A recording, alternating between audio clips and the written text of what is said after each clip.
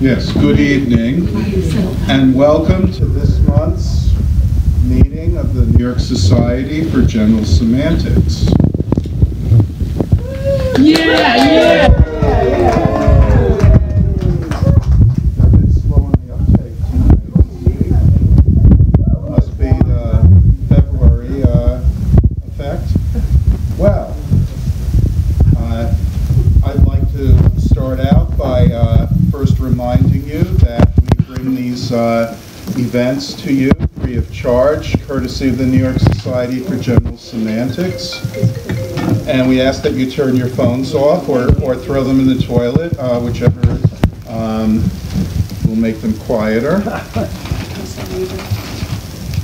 And so we bring this to you, whenever we can. And we don't ask you for any fees or any membership dues, although we do have on our website a page where you can donate if you feel so moved. We're always happy about that. But we do suggest that you join the Institute of General Semantics, which are tonight, half price if they want to join. You kid, half price? What? Half price? We can't do that. Wow. We can. You get a multi-functional pen. Oh my goodness. See me at the end. See me at the end. A half. You can join the Institute of $25. $25. $25? That is a bargain. That is robbery. You're robbing me. They're giving it tonight for 25. But Marty is president of the Institute of General Semantics, so he has authority to cut the membership fee in half. I don't know. We'll see about this at the next board meeting.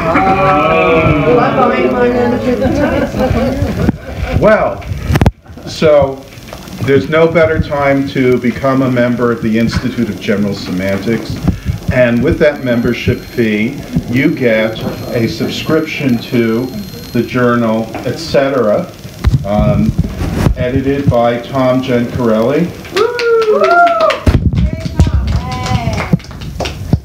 A marvelous journal that has been in publication since 1943, and whose former editors include S.I. Hayakawa, Bill Postman, to name a few. Okay. And also with your IGS membership, you get free admission to the annual Alfred Korzybski Memorial Lecture Dinner, which is generally will be held at the Princeton Club. We have the dates, I think? 9th to 11th. Will be October 9th, the Friday evening. We're still in the selection process for the lecturer, and that's always followed by a 2-day symposium on Saturday and Sunday, which you're welcome to attend and also to participate in if you think you have something to say, which many people do. But in any event, we do encourage that membership, and it's a wonderful opportunity tonight as we really take up a topic that relates to the founder of General Semantics, Alfred Korzybski. So tonight's session is What Would Korzybski Say? And for those of you who are not familiar with him, Alfred Korzybski was born on July 3rd, 1879 in Warsaw, Poland, and he died on March 1st, 1950, while at work at what was then the headquarters of the Institute of General Semantics. He introduced his general theory of time binding in his first book, Manhood of Humanity, originally published in 1921, and then introduced the discipline of general semantics in his magnum opus, Science and Sanity, published in 1933. And he was famously motivated by his experiences at serving as a soldier during the First World War, and coming out of that, the need to promote peace and prevent military conflict. He was further moved to develop and promote general semantics by the horror of the Second World War and then the threat of the atomic bomb in its aftermath. And I would note that following the First World War, there was great concern over mass communication, propaganda, and the manipulation of public opinion, and that included interest in the use and misuse of symbols and language to influence thought and action. And there were a number of efforts to educate the public and provide ways of resisting the assault on attitudes and behavior, and that includes Korzybski's General Semantics. We look at the events that occurred during this time, it's actually quite amazing. During World War I, there was the Russian Revolution of 1917, which sent a shock to the international system, especially as in 1922 it resulted in the establishment of the Union of Soviet Socialist Republics, the first communist state, and the beginning of communism as an international movement representing a direct challenge to Western democracy and capitalism, of course, and then expanded into Eastern Europe and the Far East at the end of the Second World War. We had the stock market crash of 1929, the financial crisis that really called into question the economic basis of liberal democracy.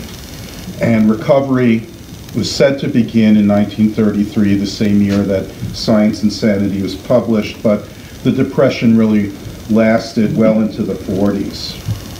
The rise of fascism in Europe represented yet another challenge to the Enlightenment and rationalism and political systems based on republican government and rule of law. We had fascist movements in, of course, Italy, then Nazi Germany, but also in Hungary, Romania, Yugoslavia, Greece, Lithuania, Korzybski's native land, Poland, and with the Spanish Civil War, Spain, which persisted well into the post-war period. Nazism in particular brought into the fore theories of racial theories and stereotyping, scapegoating that resulted in the Holocaust, and discrimination and persecution existed throughout the West, throughout American history, including the legacy of slavery in the form of Jim Crow, separate but equal, the establishment of Japanese internment camps on the West Coast, and more subtle forms of exclusion and fear-mongering, including the McCarthyism, blacklisting in Hollywood, academia, and government. I mean, all this and more serves as a reminder that the development of general semantics took place during tumultuous times and was a response to a time of great conflict and tragedy. When we look back on the founder of general semantics as an exceptional individual, not perfect by any means, but a thoughtful, caring, and inspired human being. And as we presently find ourselves in troubled times in multiple fronts, it's worth trying to put ourselves in the shoes of significant thinkers such as Alfred Korzybski and speculate and extrapolate on what he might say about current events were he still alive today. To that end, we formed a panel of general semanticists to answer the question, what would Korzybski say?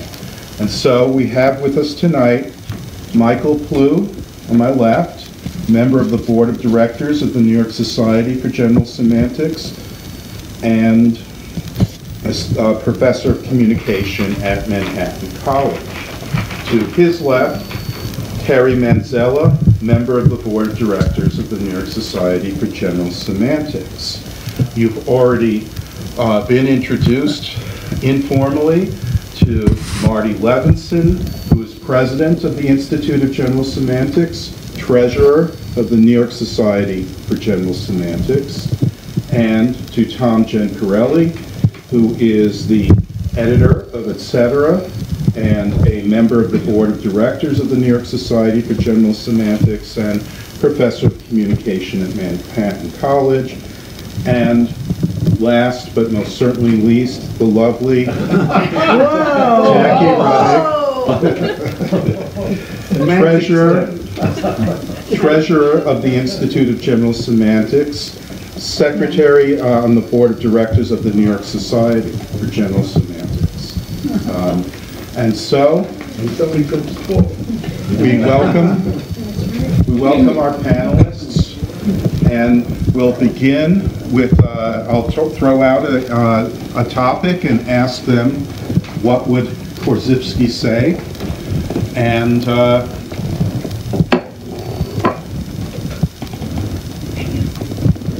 waiting for George to. Thank you, George. Yes.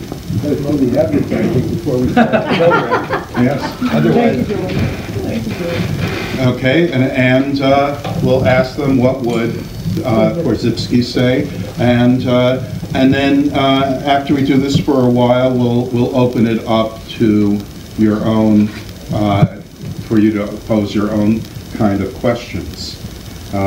So I'm going to start out with a big one. And, since Korzybski, Korzybski was an engineer, he believed in the importance of science, and that the idea that science, the scientific method, provides us with the best means of evaluating our reality and understanding what is going on. One of the big issues and the concerns today, perhaps the biggest of all, is climate change and what scientists are saying. And so, what would Korzybski say about climate change? Do you want me to go down the row, or do you want to? I'll start. I really have no idea what he would say. Right, my thought on that too. After he said, oy vey. Or OMG.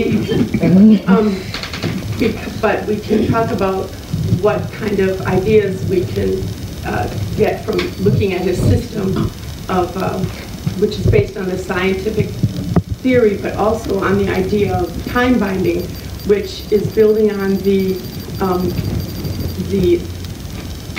generations before us, building on the knowledge and the technology and all the advancements they've made. And I think that's what's brought about, this is my opinion, the climate change is, in the second half of the 20th century, has done all the advancements technologically and scientifically and so forth, have brought about the problems we have with the climate and the greenhouse effect and everything else. So this time binding, building on the achievements of the generations before, it's not always the good thing. I think so often we think of time binding, oh yes, we're learning and going forward. But as Milton Dawes used to say, a teacher years ago, he would say, is it time binding to build a better bomb? And the answer is yes, it really is. But now that we've time binded our way to this climate change crisis, what can we do about that now? And that's what I think. Time binding, it's not always a good thing, and how are we going to correct that? And probably with the scientific method, again, with premises and conclusions, that we can remedy ways to move forward. But there's lots more to say, and I'm sure. Well, okay, well, I think, Korzybski felt that science, he wrote the book Science and Sanity, which means basically he felt science was a good way for people to become sane. And he felt scientists were sane when they were using the scientific method. They weren't necessarily sane in their personal lives, and knew what they were doing. So when they were using the scientific method, it was a way to promote sanity, and science has made improvements. It's why people aren't living in caves, they're living in modern houses and high-rises, while beavers still build the same damn beaver dam. But basically, I think Korzybski would say, let's see what the scientists, when they're doing science, have to say about climate change. And from what I've been reading, well over 90% of the scientists say there's a problem with climate change. And I think Korzybski would say, well, if scientists say there's a problem with climate change and they're doing the science, there's probably a problem, problems with climate change, and we should look to see how we can address it. I think the first thing that he would say is, I wrote these two books, and the second one, what, you think it was a doorstop? It was so big you didn't read it, right? Why didn't you read my book? It would have helped. And with respect to climate change, and I'd like to think he was a bit of an iconoclastic kind of reader and synthesizer of ideas, because there were so many ideas gesticulating at that time that really are related to the work that he was doing. But at the turn of the 19th into the 20th century, when we had started really getting a grip on world population, there were approximately 1 billion people on the planet. And at the turn of the 20th into the 21st century, there were just over 3 billion. And now in 2020, we're on our way to 8 billion. So whether we talk about this in terms of climate change or not, there's an extensional reality. That is, that the planet can only support this many people using its resources for so long a time. And, you know, I think that he maybe would have read Paul Ehrlich, who said, you know, and we, a scientist up at Harvard, who, you know, said we can reduce all of the world's current problems down to the problem of overpopulation and what that does to this small blue, you know, orb floating in space.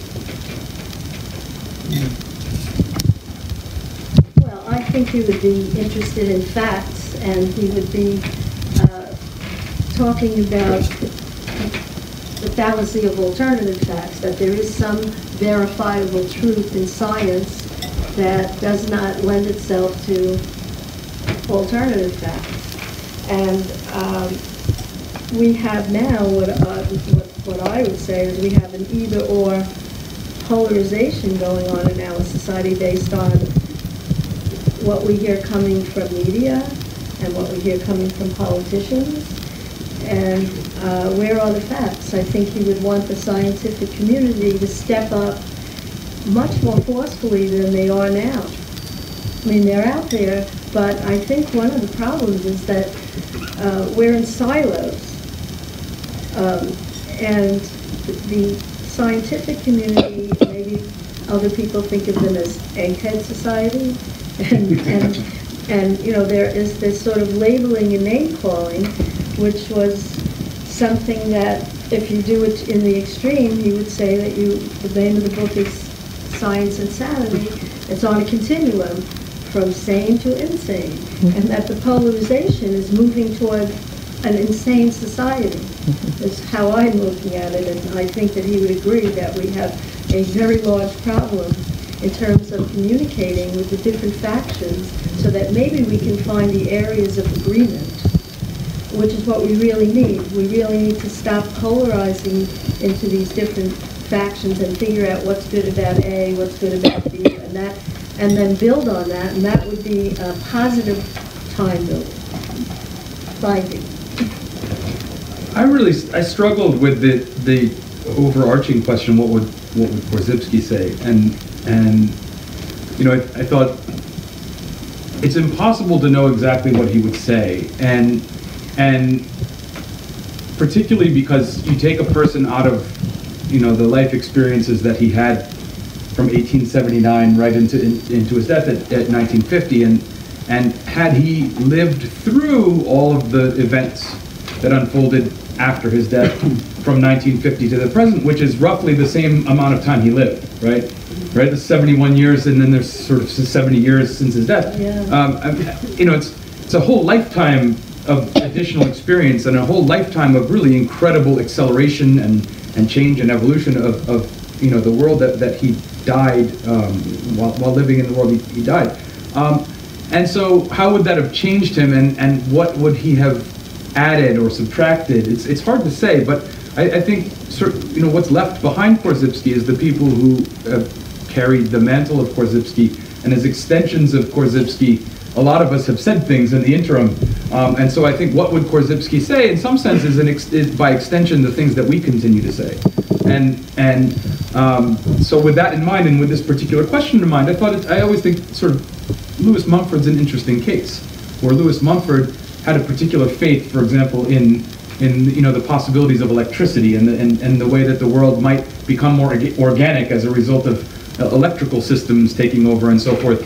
And then that came crashing down on him when his son died in World War II, when his son Geddes died in World War II, and he became quite cynical about all of it and said, we haven't learned a damn thing, and we've doomed ourselves to this path by not learning any lessons from it. And it strikes me that there could be that level of cynicism for a person who believed so strongly in science, whose mathematical and engineering sensibilities had been pushed so far to the extreme that a form of madness comes out of both mathematics and engineering, between big data and the algorithms that constitute our present day environment, that the faith that he had in those faculties and those disciplines that he'd invested his life in had become so corrupted that they actually brought about our downfall, I think is something to consider. And I don't know how to answer the climate change question except to say that, you know, part of the insanity is that the climate change is brought about by mathematics and engineering and their misapplication, and that something akin to the good old gut human feeling, something from our traditions of faith and so forth, might be the balance required of mathematics and engineering, so that we have reason, but reason that's balanced out by something that is hard to sort of pin down. You know, that applies to a number of things that are probably on your list, but climate change in particular, people don't, I mean, there are people who question the science, but mainly people don't question the science, I think, but feel paralyzed to do anything about it because it seems so large. It's not the rational part of it, it's the what do I do about it as a single solitary human being, and finding collective action and prioritizing different values that's really the root of our paralysis here.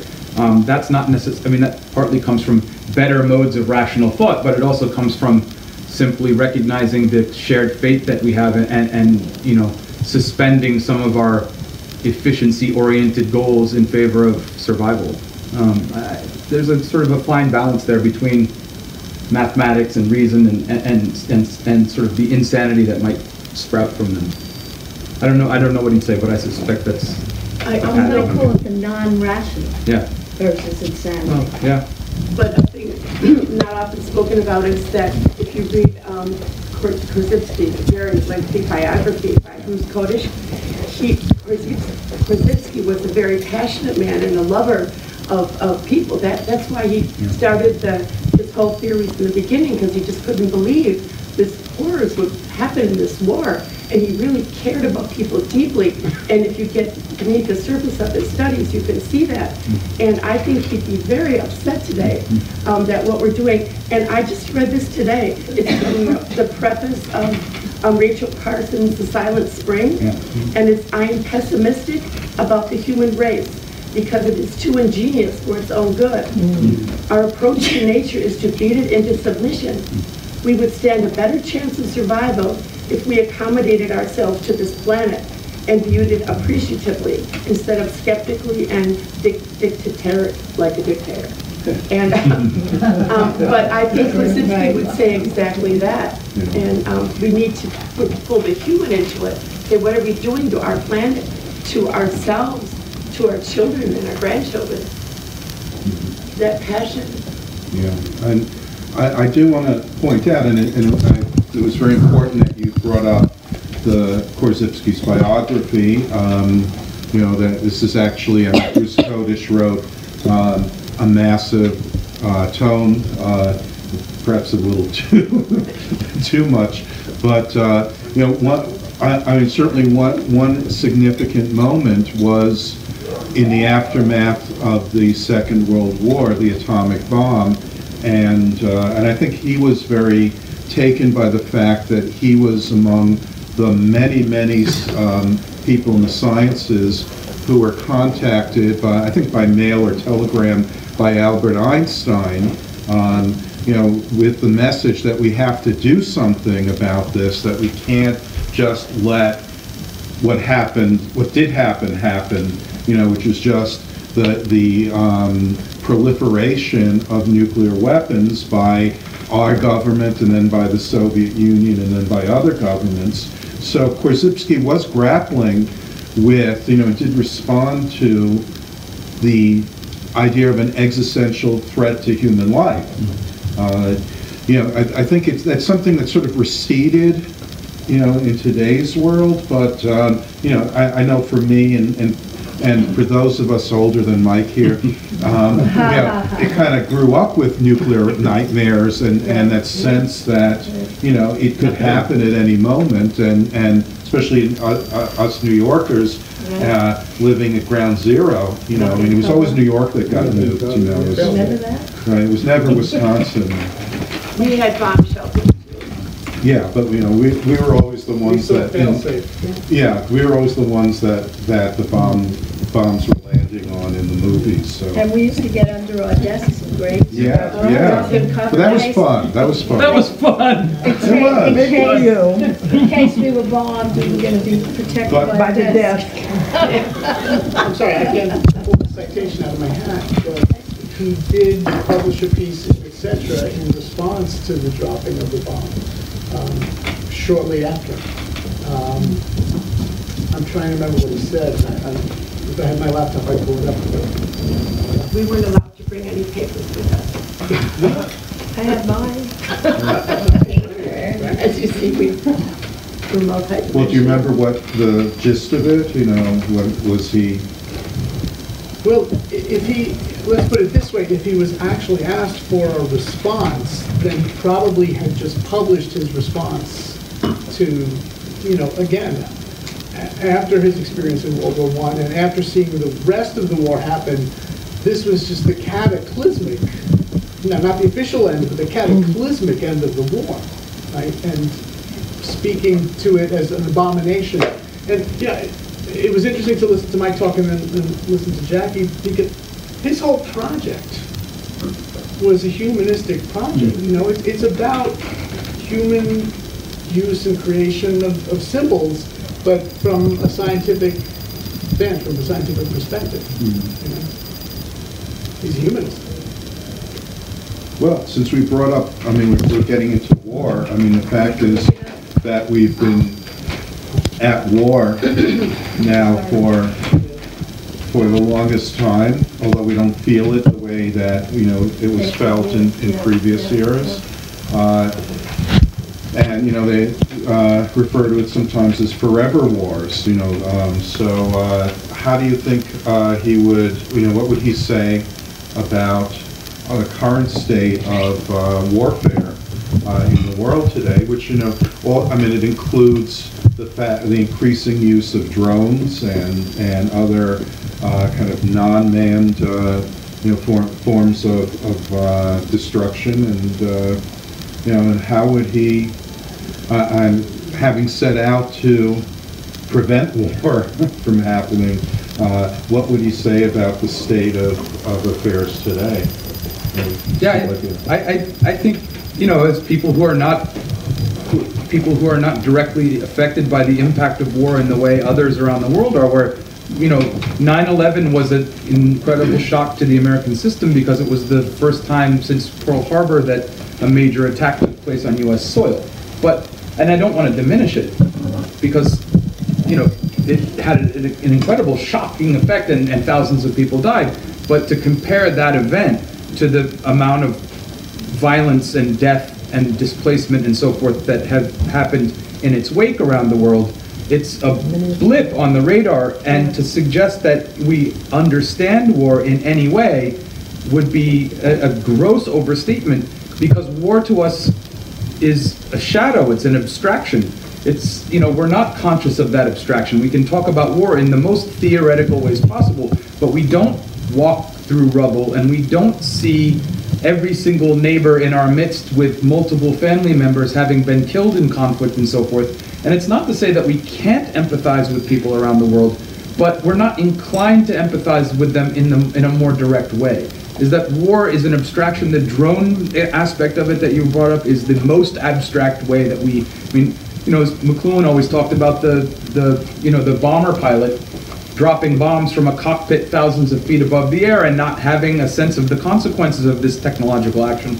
But we're all the pilots in these cockpits as we, send people over to kill and die and fight in our name, and don't have any sense of the real human cost of these things. So I think, in terms of Korzybski's ideas, these abstractions to us are talking points, and they're sort of mediated curiosities for us, and we go about our business without ever thinking that this is a perpetual state of life for people all around the world, and much of it at our hands. That we, in a democratic society, we owe it to people for these things not to be abstractions, to be conscious of the fact that we've abstracted human life so far away from ourselves that we're able to toss it away without much effort.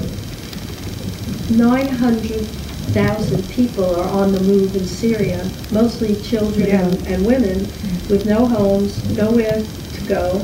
And I remember yesterday a little infant died from freezing to death in that cold environment.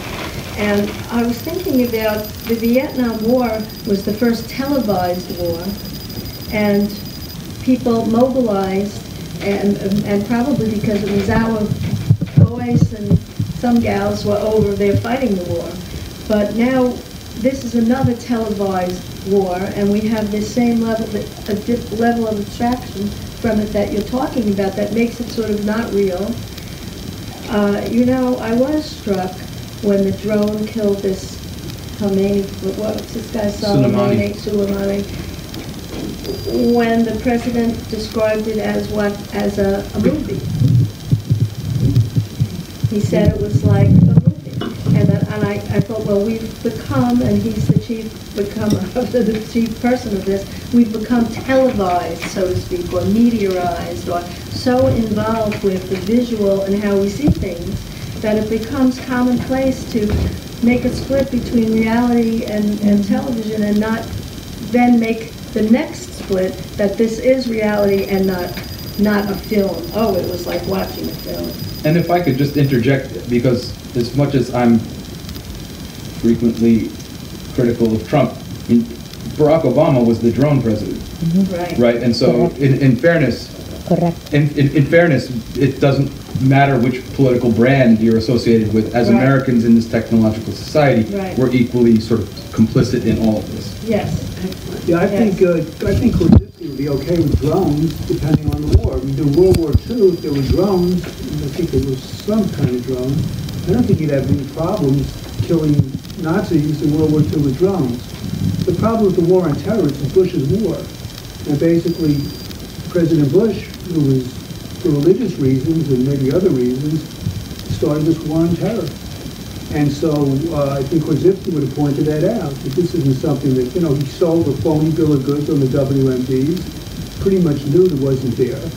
And so we went to, this is a sort of a phony war. And it's really at his, you know, we think Trump is a bad president. I mean, my argument would be Bush is a hell of a lot worse. I mean, he's more polite.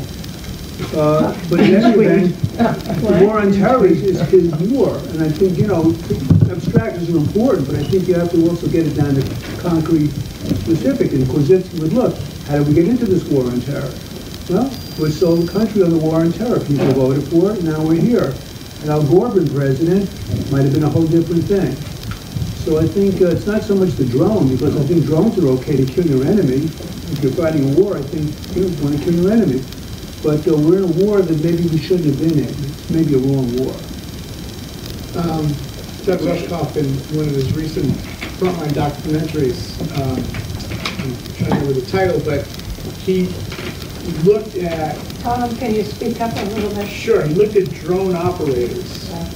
And really what he was looking at specifically was the fact that if you're in warfare, on the front, in a battlefield, dropping bombs over a city, it's one thing to do that and to go back to base, but you're still with military people in this situation, in this context, versus guys who were guiding drones and dropping bombs from a base, I believe it was in Arizona, and who at the end of the day went home to their wives and their kids, and that the juxtaposition of living a normal life and then going into effectively, you know, have this televised video game like job to drop bombs on people, that caused them more psychological problems than traditional soldiers and you know, bomb droppers at war. By the way, there is an excerpt from, it's called The Release of Atomic Energy, written in August of 1945. I only have the first page. But this is what Korzybski actually said. For many years, scientists suspected the enormous energies inside of the atom.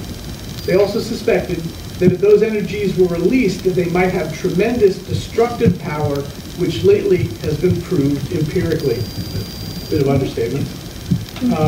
And then to follow up a little later, one of the consequences of the latest discovery is that the old methods of warfare become obsolete. In the future, a few airplanes and a few hundred atomic bombs would eliminate a New York, a Chicago, a Paris, a London, a New Berlin, a New Tokyo. Scientific discoveries do not remain secrets. Thanks, sir. On the other hand, the nuclear energy commissions and so on, if you read anything that they write, and you can find out that there are healthy ways to use atomic energy in small doses, and it would be an antidote to some of the problems that we have with fossil fuels. So I think the polarization is still ringing. There is such a vitriolic negative feeling about atomic energy that we've lost the ability to figure out how to harness it for positive. And, you know, the idea of the nuclear plants exploding and so on and so forth. But now I've read about, you know, little pellets that could keep, you know, an entire university in life for 6 months, and it's only this big. And so we have to get to, I guess, the middle ground, you know, and that's right at because Korzybski warns us about the opposites, getting rid of the two-valued orientation, getting rid of the excluded middle, not-allness, blah, blah, blah. You know, and this is right there. Blah, blah, blah. Et cetera, et cetera, et cetera. I get tired of saying et cetera, I now call it blah, blah, blah. Blah, blah. That's the special edition of the German. Blah. Jackie, Postman said the two-valued orientation, the either or, all or nothing, has long been considered one of the most seductive roads to racism, prejudice, and war. Right. And it's just this way and this way, and nothing between the excluded middle. Yeah, welcome to our country in 2020. Yeah. Right. Well, since you bring it up, we continue to grapple with racism.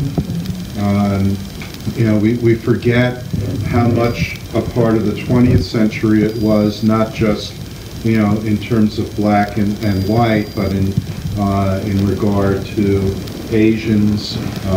Nazi theory of races included Jews, included the Slavic peoples, and they had theories about all different ethnicities. And today we find ourselves, you know, very much still grappling with the problem of race here in the United States. What would Korzybski say to us now? Jackie, do you want to? Well, if I recall, Korzybski was a bit of a racist himself. So he would probably time-bite it into a better way of thinking by now. But I would think that he would want to evaluate every person as an individual and not package them into races. Like this is one thing, another, and I don't think he would have wanted to. It's hard to say because of what I know about him. But a thinking person wouldn't want to categorize one people all this way and another people all this way. And I have a definition for general semantics for all of us, because there's no one definition. General semantics is a process-oriented, problem-solving system to help people better connect their words, thoughts, and actions and feelings to objective reality and a way toward problem-solving. And I think racism is a problem then, it is now. In some ways it's getting worse, ebbing and flowing, and I don't think he'd approve at all. Well, he changed his mind. If you read the Korzybski bio, this big book by Bruce Kodesh, there's a chapter on anti-Semitism. And for Korzybski in 1920, if you read what he writes, is quite a bit of an anti-Semite. He's really hard against Jews. The Hebrew Bible is terrible. The Jews are communists, capitalists. So this chapter's on anti-Semitism. And then at the end of the chapter, he becomes a Zionist. And he's promoting Jews, wonderful things, etc. So Bruce, who wrote the book, basically said, he had to change his mind. So the good part there is Korzybski would say, well, people can change their minds over time. You can be a racist, dating. Korzybski in 1920 is not Korzybski in 1940. So people can change their minds. Now with racism, people can change their minds too. Although I think, I believe what Lyndon Johnson said when he ran for president about racism, he said, if the poorest white guy in the South, if the laborer, can think he's better than the most intelligent, successful black guy, that's what they're going to do. So you have a lot of people that are racist just because they feel the need for status. And I think that's probably true. I think Korzybski would have seen that too. He would agree with Johnson. But who knows? I think that implicit in his work is this idea that what people think is a real thing is real in its consequences. So what I mean by that is they become the values of a person, how they define life or how life is defined for them becomes a reality for those particular people. So you have to be taught to hate. You have to be taught to say that this group is no good and my group is better, so that the consequences of what we might call something that isn't real becomes real to the person. And the idea of the extremes, if you say this is how it is, you don't leave any wiggle room for maybe I'm wrong, no humility. And I think that he was against the idea of this way or that way, that there was a continuum always in all things. And so even if he was in 1925 anti-Semitic, he could have evolved past that, because what was real to him at time 1 was not real to him at time 2, time 3, time 4. And that reality is what we're trying to do, I would imagine, I would say, is to learn how to self-reflect. I consider, I'll read my definition, that he developed a system for critical evaluation of messages and information, and I call it learning to think about how we think, and placing a pause button between the information and our responses. That we need to develop that critical way of thinking.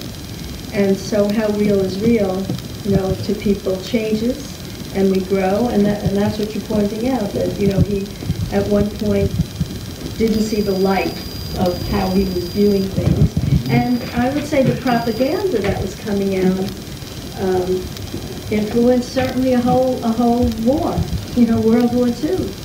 The propaganda, I think we need to talk about propaganda. We have it going on, exactly what went on then is going on now in terms of labeling people as the other. Mm-hmm.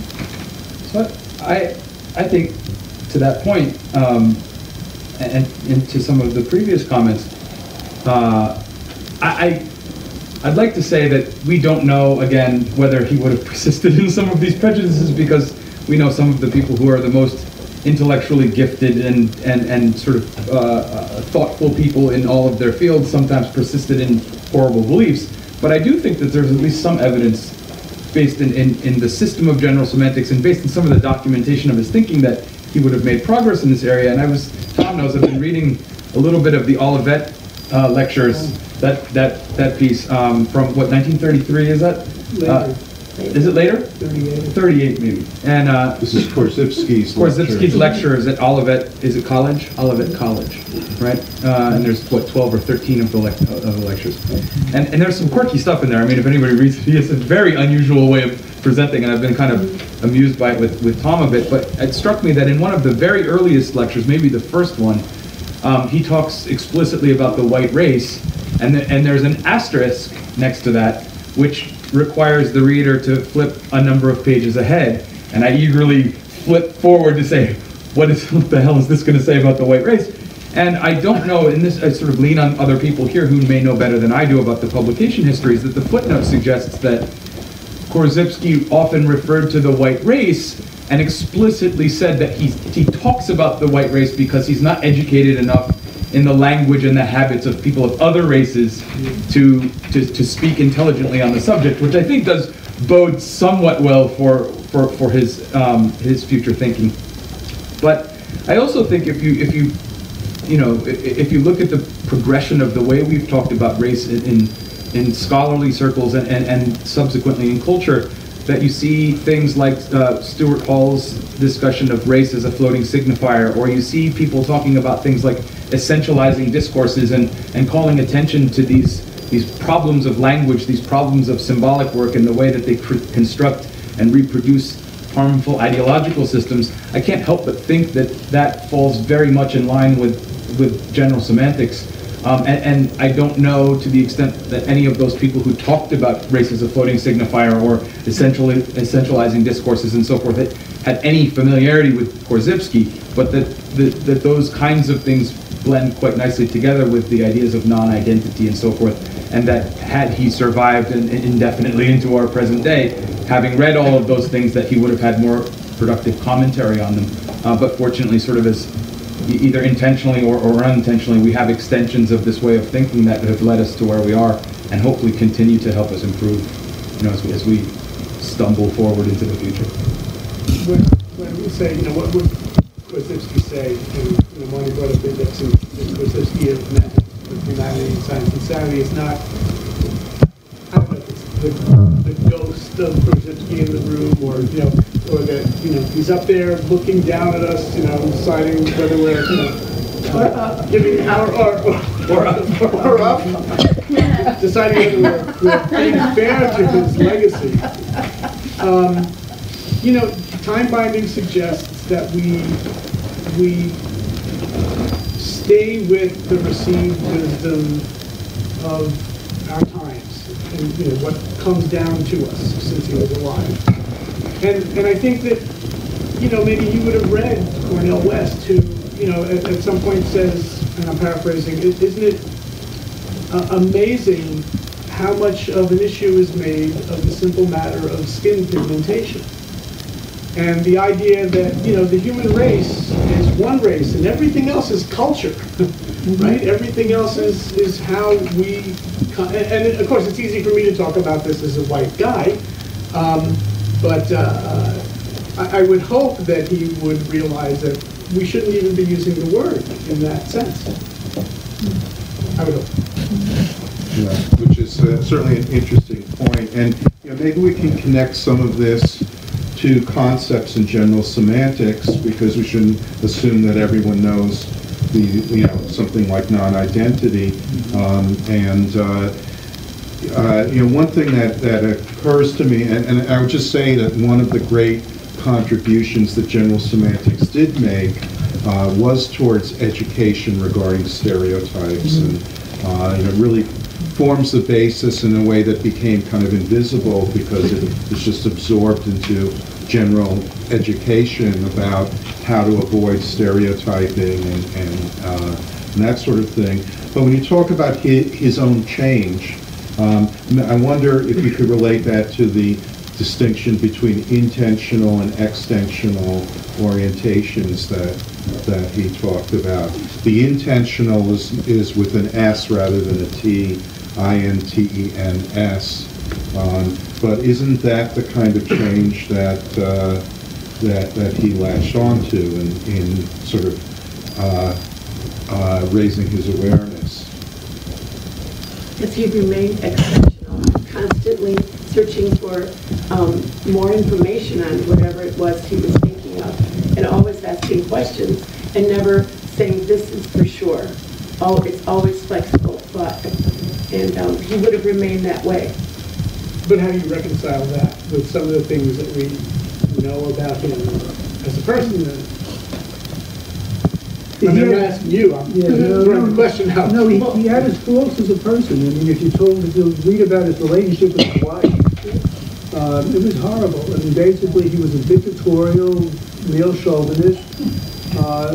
She tried to learn this stuff. He said, "Oh, don't talk to me about that. You know nothing. It's stupid. You're killing my work. Don't study it." Basically, through his whole life, and she finally got an apartment. She was going to say she finally shot. She got extensional.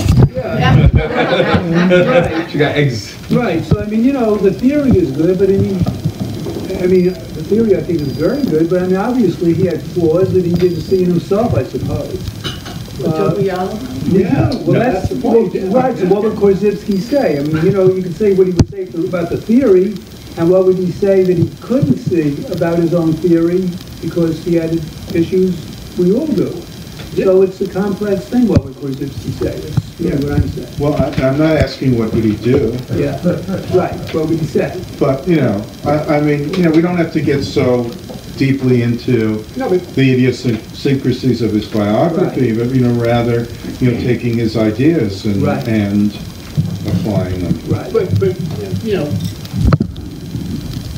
But use the terms subjective and objective as pretty much the same meanings.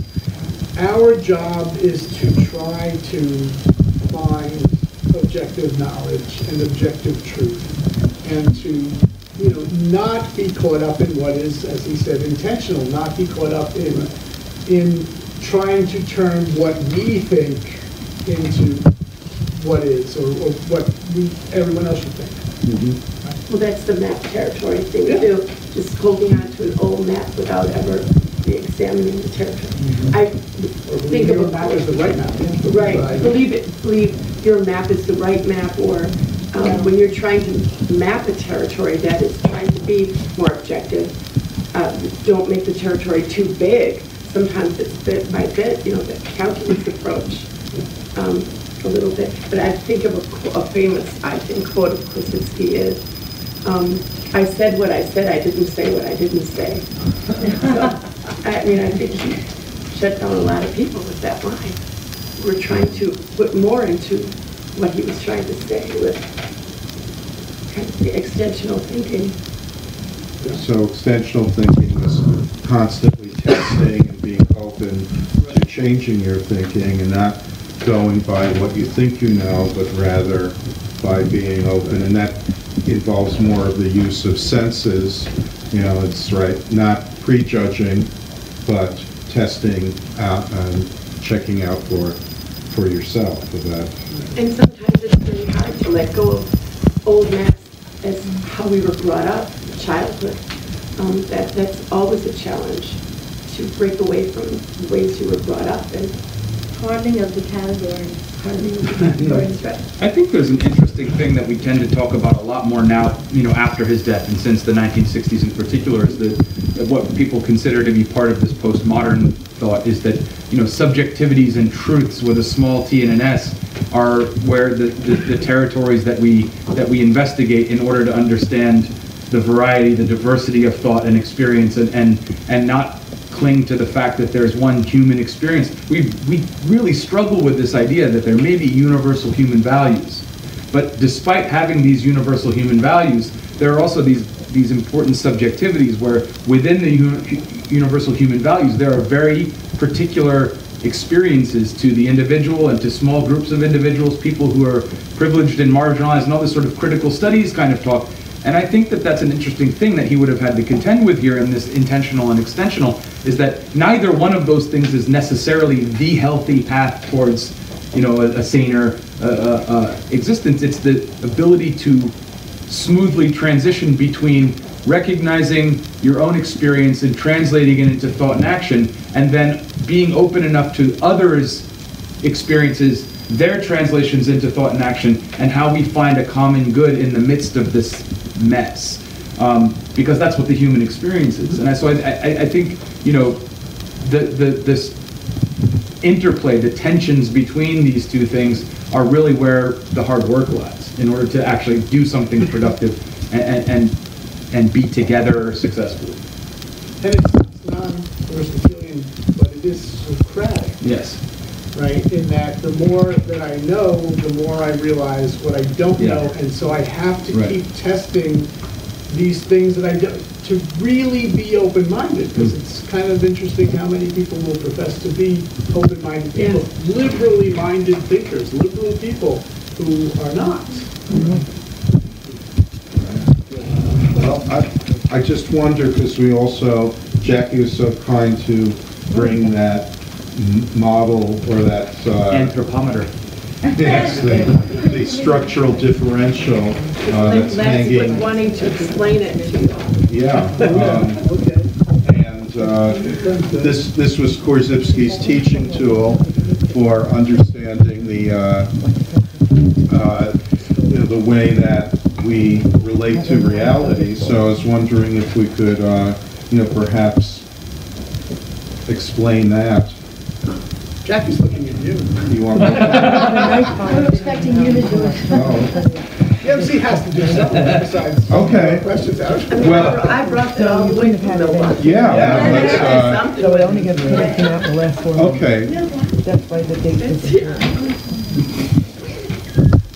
And she didn't bring beer.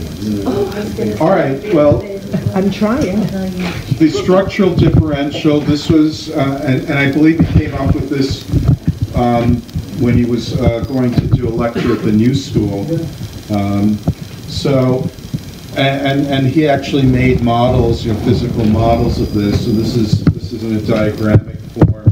The top of it, broken parabola, represents reality. The fact that it's broken is the fact that there is much more to reality than what we can even be aware of, as the lovely Mike Pugh is holding up.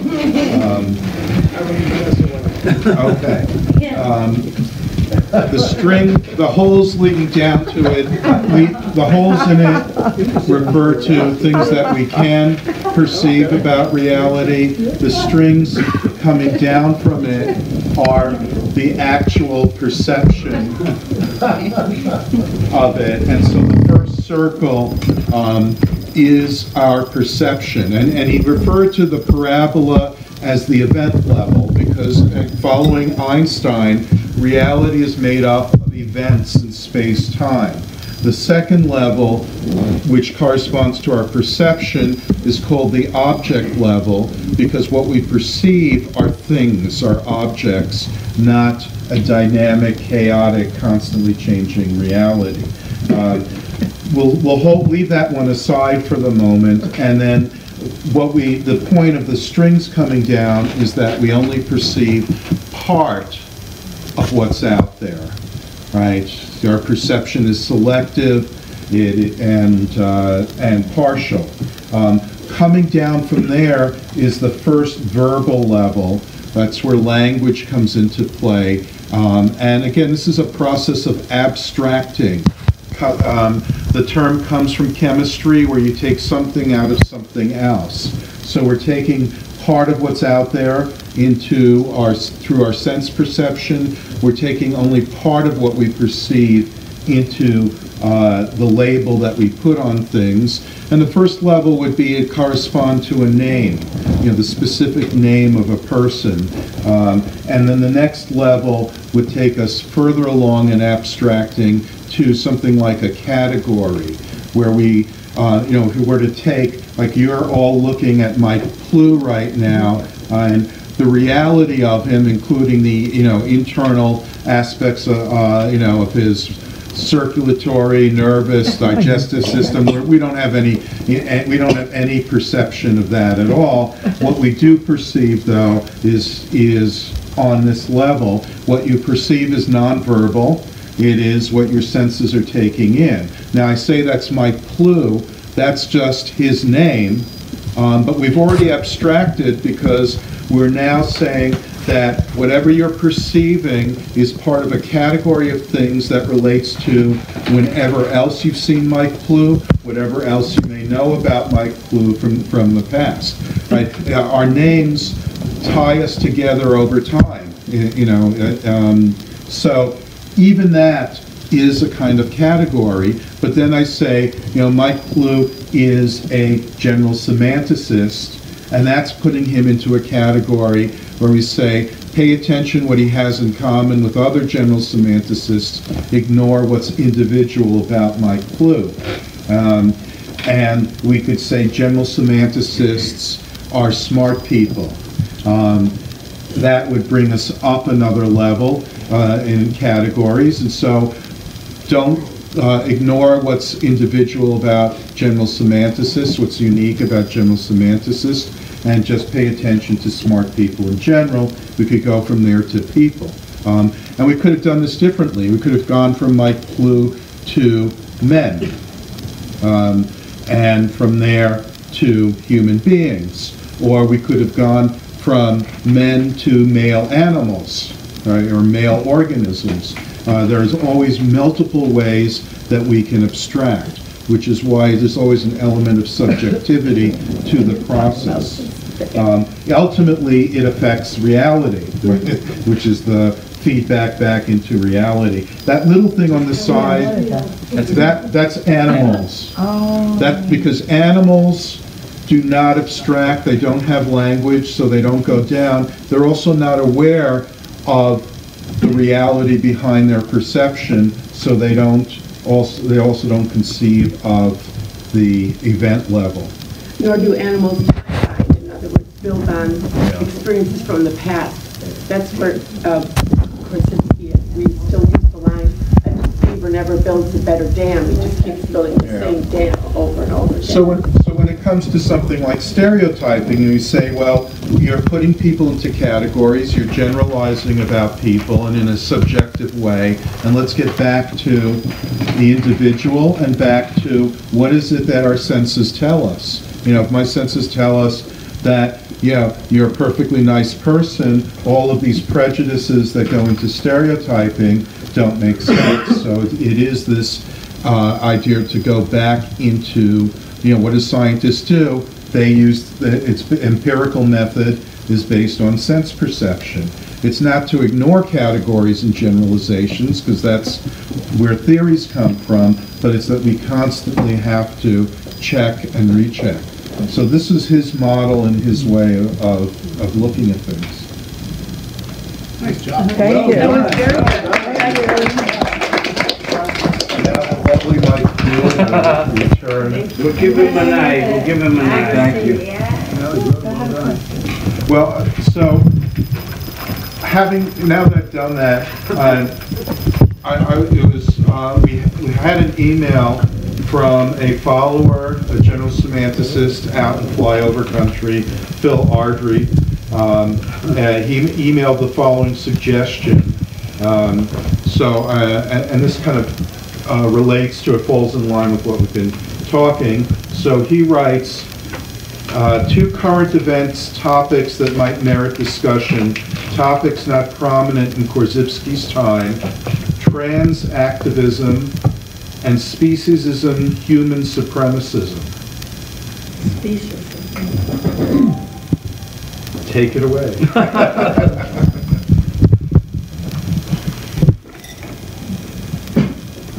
I mean, I think that goes back to the business about non-identity, right? And that's the progression of our thought that begins at, we begin with certain categories, right? Is that we don't necessarily transform our thinking completely all at once. What is non-identity? So non-identity is that you can't count on the fact that when you put a name on a thing, that it shares all of the same attributes of all the other things that you have named that, right? Is that you have to take the distinct characteristics, like you talk about, you know, Mike Clue and all of the things that I could be categorically, but that you haven't captured the totality of me as an organism, as an entity, as a soul, and so forth. And if we treat someone as such, like this is what the talk about essentializing is about, and you treat me as a fixed figure that you recognize all the attributes of and you take as a whole, you miss the fact that I might change, that you may not perceive all of the things that are, you know, make me the person that I am, and so forth. So like once you know one Mike Clue, right. You know them all. Right, you know them all. Yeah, probably. That's probably true, because I don't think that there is anyone else with this name walking around on Earth, but you never know. And it's only recently, in the last number of years, that people are even talking about the idea that sexuality is on a continuum. You're not, you know, a man or woman, that's it. Now, there are people that are intersex. There are people that were born with one physical category but identify with another. And we didn't allow in our culture to even have these discussions that these things existed before very recent times. And the activism, when the people that came out and said, you know, I exist and this is my reality. So Korzybski would call that progress. Yeah, yeah. But I think this makes me think about Wendell Johnson, who extended the theories of this theory, and he talked about levels of analysis. And it makes me think that things are on a continuum, but they're also in a larger sphere. And I think when it comes to human sexuality, the either-or thinking is, you know, binary is so obvious. There are men and there are women that the idea that there was anything in between was just out of the question for people. And so it's a perfect example, really, of enlightenment happening when people are saying, I'm not this and I'm not that. And what about people who are bisexual and are attracted to both sexes? And they have always existed. But now we're talking about it. And we're thinking that we should not punish people because they don't fit our category. So it comes along with stereotyping and racism. And, you know, I was thinking of something interesting, to me at least, that some people come out with the idea that there is no such thing as race. So I sat there and I'm thinking, well, that makes sense to me, because we cannot mate with animals, but we can mate with any other human being. So maybe, you know, that should be the defining characteristic, that if you can mate with other human beings, no matter what their race, no matter what their color, you're all in the same boat. Because we cannot mate with a bird. We cannot mate with a dog. Yet. Successful. But think about that. It depends on the bird. Think about broadening that concept. That there is no such thing as race because we can mate with anybody. It also determines, like, who's making the definitions. So on the census forms, there are racial definitions. I mean, these are cultural definitions. And so if you say, you know, there are a certain number of this race, well, you can use that maybe for economics, because then Congress can say, well, or the legislature can say, okay, well, then you can allocate this much money because you have this many people in this category. So it's also important who's doing the defining, what's the purpose of the defining. These definitions don't come from nature, they're human-made. And who are the humans doing the definitions, and what are the purposes behind those definitions? And that's what Wendell Johnson was pointing out. What level of analysis are you plugging into? And now we bring up issues of power, economics, demographics. We're getting to have the census. Why are they asking, you know, what is your cultural background? Because they need to know how to allocate funds. So that you know, Wendell Johnson is a general semanticist, and I think that that's a tremendous contribution, because we cannot analyze society without understanding the levels of analysis that we're approaching. And while, you know, the semantic differential talks about extracting, and then there are cultural aspects to it. This other, I always think of the level of analysis as something surrounding that, but Well, could you open. explain that more? Yeah. All right, the simplest way for me is always... Like, what are the levels? I don't remember how to, you know... well, you know, from level 1 to level... All right, let me give the example that I usually think of. When you talk about a car, are you discussing it at the level of the steering mechanism, the wheel, the entire car, and then beyond that would be the rules of the road, the insurance you have to have, you know, all of the different layers and levels that start with maybe the wheel and an automatic transmission or key or whatever. What are you looking at, and how does it relate to the context and the and the whole entire complex and phenomenon that you're looking at. And I think when we get to society, that's what we're talking about.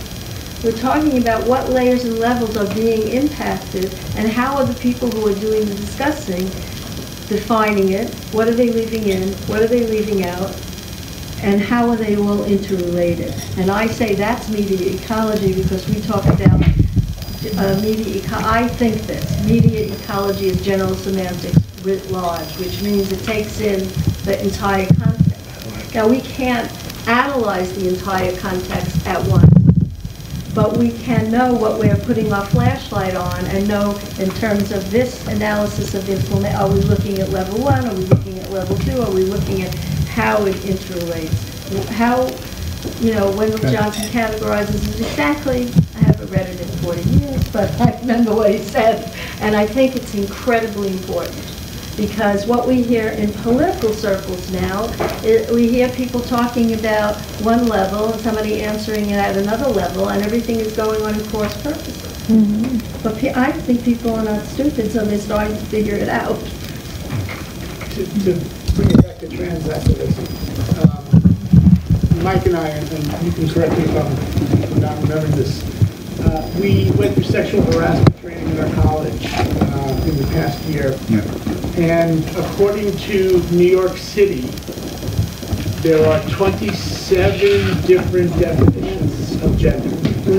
Wow, 27. 27, yeah, don't ask me to remember them. It's like 5. But is that the right number? Do you remember? I don't remember. Yeah, I'm pretty sure that was it. Yeah, I did that training. Mine is H&H Bagel. That's my gender. Sorry. Go ahead. Pardon me? Aren't they cisgender? Well, that's one, yeah. Again, yeah. That's a description of the binary, of the traditional male-female binary. Is the Well, it's definition of extensions of it, yeah, extensions of it. So, and we're talking gender, right? We're not talking sexuality, we're talking gender. But to bring this back to Korzybski then, and the idea of non-allness, right, the non-all, that we can't know everything about anything. And so what we have always understood from the point of view of gender is that there are guys who have a penis and there are women who have a vagina, and that's all you need to know, right? That's it. Well, we've progressed as a culture to the point where people can say, no, it's not quite that simple, and it's now not quite that simple to the point of 27 different categorizations. It actually exists. So that's multi-valued orientation. Yeah, But isn't that also non-additivity, that more is not necessarily better? It's certainly different.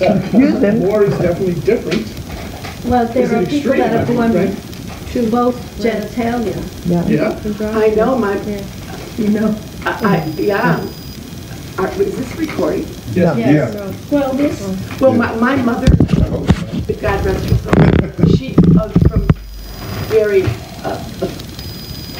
farm country, but she would tell me there were 2 instances, she helped deliver babies in the early 30s, that there were born with 2 genitalia, and the doctor made the decision, or not even, like, pack, and all done.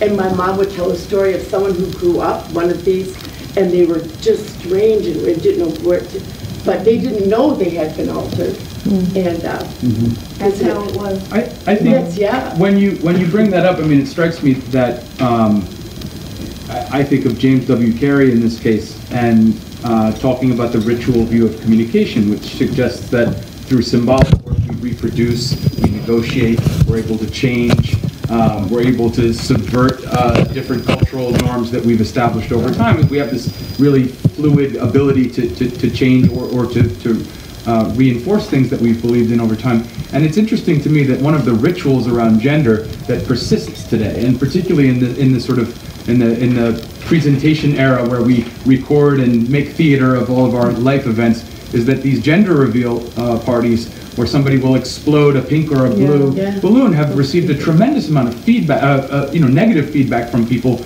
because this is the ritual reproduction of traditional gender definitions, and the children of the parents in question don't have the capacity to self-define, and all of the rituals prior to their birth and at their birth and in their formative years may contradict what they actually experience, right, at the objective level of their own lives.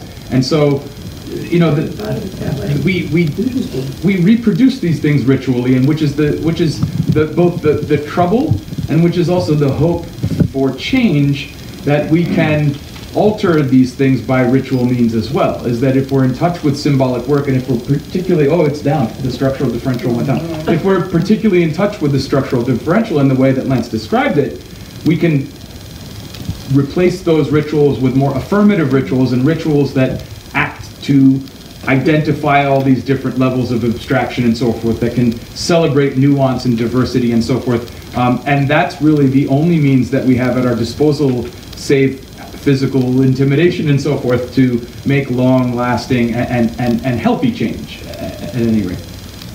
But again, with respect to, we experience our own gender. We do not understand how others experience gender, and there's a multiplicity now of experiences. Yeah. Right? So we can't know that because it's not within our skin, you know? If I could touch on the speciesism bit as well. I mean, I do think there's something interesting here, is that I don't, you know, I'm not trying to sort of entangle issues of trans rights and so forth. Phil's going to be watching this at some point. Yeah, sure. No, it's good. What? Talk to Phil. Phil, hi Phil. Hi, Phil. Hi Phil. Wish you were here, Phil. It strikes me that you know, again, referring to the structural differential, the little peripheral circle there that doesn't have any strings extending from the objective level. And Jackie rightly pointed out that beavers don't build better dams, they build the same dams. I mean, there may be some sense that there's evolution in there, but it's hard to say that that comes through sort of symbolic work in the way that we do it. But I do think that there's something interesting to consider or reconsider about that circle on the structural differential, given, and this is that one, yeah, the animal circle, the animal circle. The idea that we do understand something a bit more sophisticated today about the emotional character of animals, and about some of the more sophisticated symbolic work that animals are capable of that we weren't really attuned to in an appropriate way. Now, it's, again, I think it's a stretch to suggest that they're doing time-binding work in the way that we recognize it, but they are doing something akin to symbolic work that we don't understand yet. And so it may be that the structural differential may need to be amended in some way to account for something that we don't quite understand yet, which is, I think, an important thing to consider when we think we understand, we have these essentialized views of what species are. And that the distinctions between our species and other species, we know that we've come to understand scientifically that we're closer emotionally to these creatures than we were before. The study of the chimpanzees, the study of the meerkats and other things, and the way that they actually care for each other and they mourn, that there's interspecies friendships and so forth, which is quite interesting, where goats and elephants make friends and things. And right, that we would never have given them credit for. There's lots of Netflix specials. You should go take a look. Right, these interspecies friendships and so forth. But which seems absolutely preposterous to me that we didn't recognize before. They do not, as far as I know. But it seems preposterous to me that we never recognized this before, given that we make friends with all sorts of other animals, right? We make friends with every single animal we encounter that we're not eating, right? We make friends with these things, and they show us affection in return. Not mosquitoes. How dare you? Maybe those are love pecks that they're giving you. That's Wisconsin's national bird. Right, but the idea that perhaps we have been making lots of assumptions about these creatures that we co-inhabit the earth with that are incomplete, and they may not need to make. Yes, there's. Can I just ask you a question? Yeah. So wait, so you I'm are scared of you. suggesting though that there are other species that have symbol-making ability and behaviors that we just don't yet understand? Yeah, well, I mean, they talk about the language of meerkats as one example, is that meerkats have, there's a code that they engage with to communicate direction, or dolphins, but the meerkats are a particularly interesting one. I saw a YouTube thing where elephants were rescuing the whole herd. Sure, but in terms of symbolic communication, is that they're actually words. There are repeated sounds used by meerkats that indicate direction, so that they can map a safe path to a safe area and these kind of things. We know that certain chimpanzees and things have sounds that they emit that signify possibly snakes or hawks or these kind of things. And this is all like super rudimentary, but I'm just suggesting that whatever we thought we knew, eventually we come to know something else. Are they time binding? I don't know. It doesn't seem to me that they are, but I would be foolish to say they're not time binding definitively. I think there was a little evidence of chimpanzees doing a little time binding. Gorillas do sign language, and they recognize people that That's they what knew. we teach nature. Sure. I think you're being very extensional. Yeah. And Korzybski would say, good job. Good. But you also said Thanks, Count. You also said that, these sounds signify, right? And Yeah. I mean, the question about speciesism Yeah. is that humans are the symbol using Yeah. species, and that is And the basis misusing. upon which... Yes, Kenneth Burke, you're Yeah, absolutely. Kenneth And Burke that's the stuff. basis upon which we have, sort of dominion over the planet and over Sure. all of the other species. Sure. But if we hear something go, and that sound always refers to a snake, I mean, it may not be building a rocket to go to the moon, but at the same time, it's the use of novel intellectual powers to interact with an environment. Right. We should respect that in some way, right? And chimpanzees use tools. Well, that's different, though. Can we put, Marty, can we put animals in here? Throw them in this there? Well, animals experience this. Yeah. But I mean, could we put them in here and take it down? Well, I don't think it, Not till not it with starts current working. knowledge, not with current knowledge. Not with current I always had this problem with the Yeah. sexual But they differential. do Doesn't talk for to us. animals They or tell for you the when rest they're of hungry. species, Thank They tell you when they want to go out. this instead of going... Tell you if there's a stranger at the Well, door. I think the idea is that they're not aware of the connection. But I'm... As far as we again, know. level is not As far as we know. As far as we know. Sorry.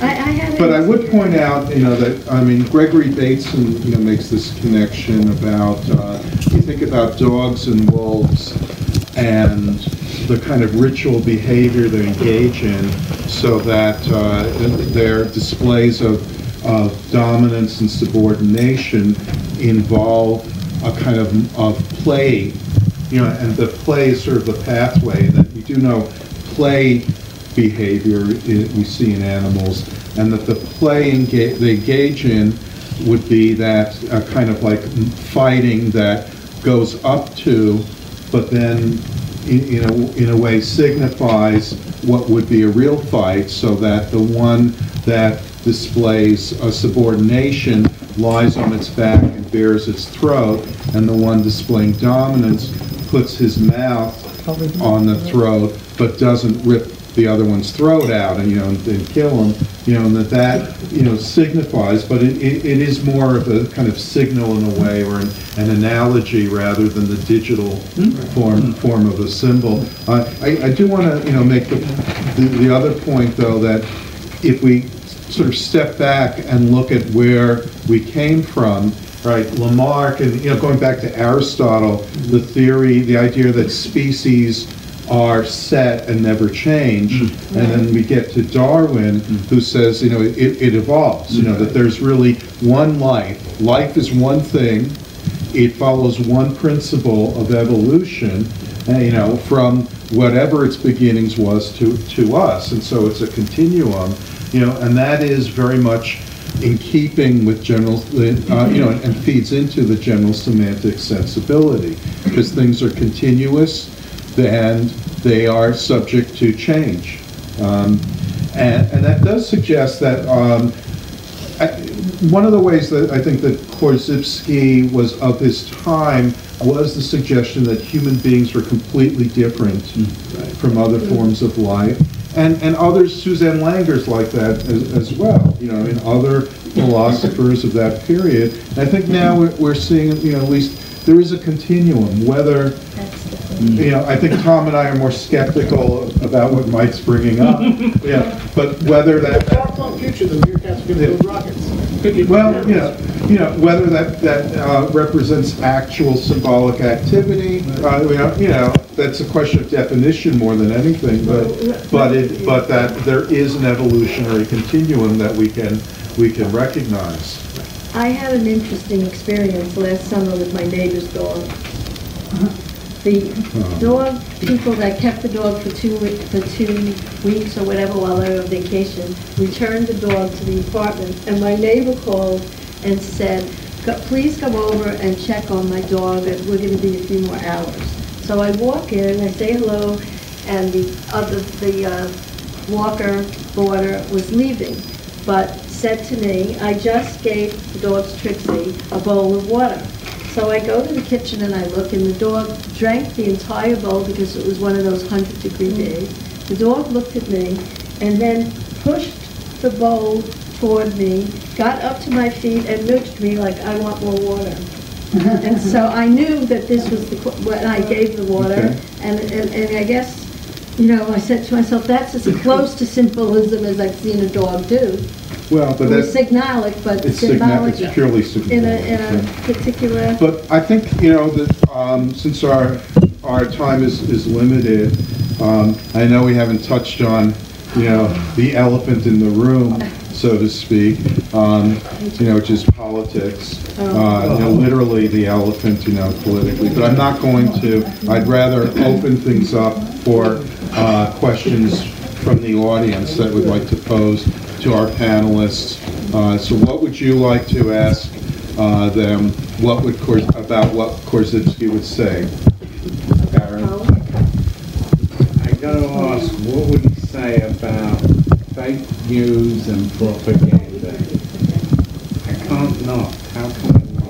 Well, there is something called facts that can be verified, and science tells us to look and try to verify them. And I always say, at what level of analysis are you presenting facts? And that's where we get into all this cross-ventilation. I better put the phrase that what we have made of the evolution of news from we're all on the same page, only CBS, NBC, everybody was on the same page once in 1960 when there was only 3 television stations giving the same information.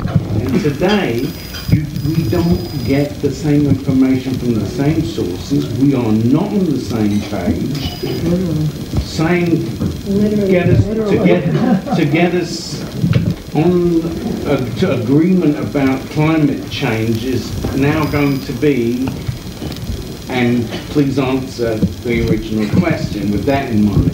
Here is where the semantic differential has to evolve into the semantic environment has to expand into the idea of a media environment, because the examples that you brought up are all examples of television news. And that's only one medium. That's only one media environment for receiving news, and on the industry's end for providing and interpreting with a commercial imperative news.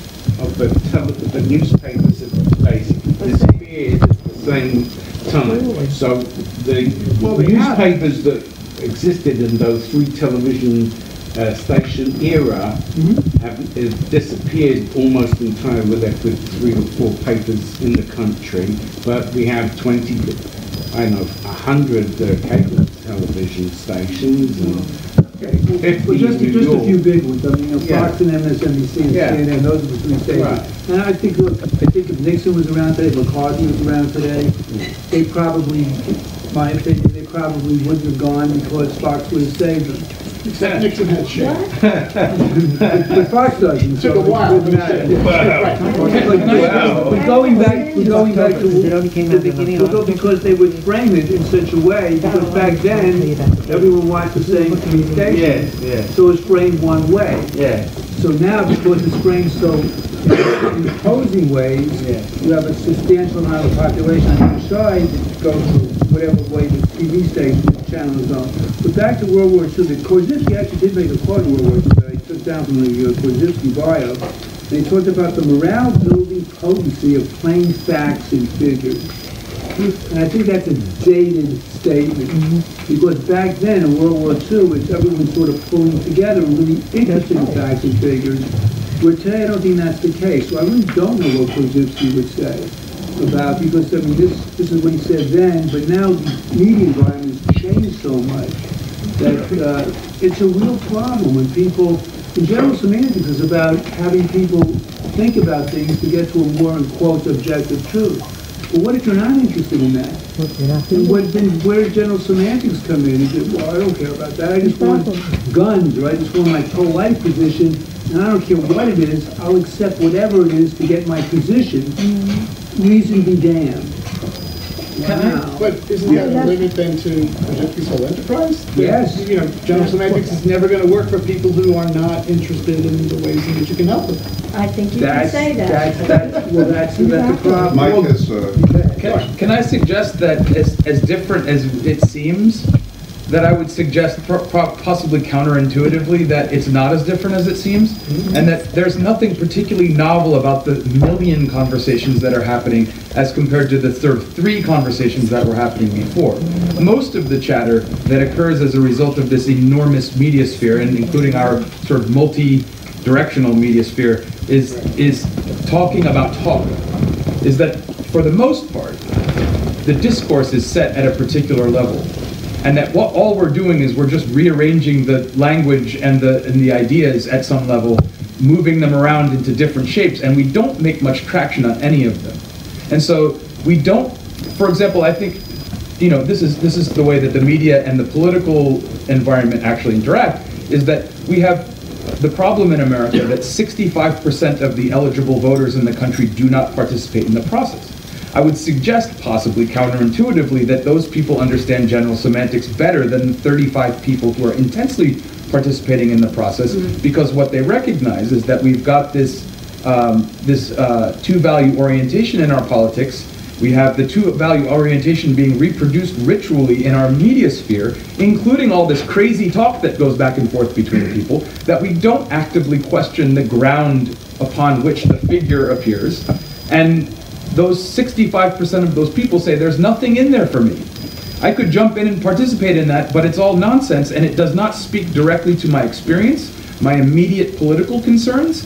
And I mean, I think what you see, interestingly, is that Trump tapped into that quite successfully. I think what you see is Bloomberg is attempting a sort of a 1 foot in and 1 foot out approach to that as an outsider. Bernie Sanders is quite successful in that. In fact, electorally, his strategy is to not go after Republican voters or, you know, sway Democratic voters. It's to go after that vast majority of people who are not happy with this two-valued orientation. And, you know, in parliamentary systems, for example, you have all kinds of other complex problems to deal with. But we do not have that system. We stick with the two-valued orientation, and it drives people out of the process completely. So I'd suggest that despite the fact that we have a million more media outlets contending with one another, that the conversation hasn't dramatically shifted in any way. It's just more chaotic. And it's an echo chamber. You know, if you pay attention to all these different, take one day and you listen to Fox, CNN, you look at the different newspapers, you will see the same stories being treaded in different ways over and over, all over the place. No, I was just going to add really quickly that, Mike, what you're talking about is created by the two-value orientation that is a two-party system. Right. Right. It comes from there before it's delivered to us as chatter and media. And that there's only one sort of, we're arguing about the same economic ground, is that we don't question our economic system.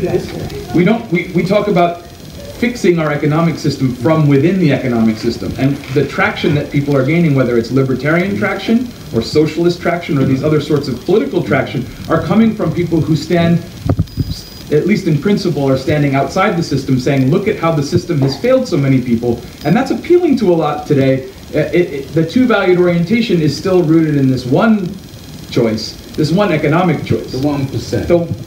Well, and just the fact that we're all participants in this one global economic system, and that there can't be an alternative because it's all too interconnected and complex, and that we give up before we've entertained any radical transformations, which may be the recipe. And some people are thirsty for that recipe, but a lot more people are afraid because the two-valued orientation, or that one-value orientation of this one economic system, is safer for them and less risky to consider. I'm sorry, can I just, Well, maybe we could yeah, go ahead. get some more questions. Dina and Nora, you... I actually wanna, Well, why don't we let Nora have a question?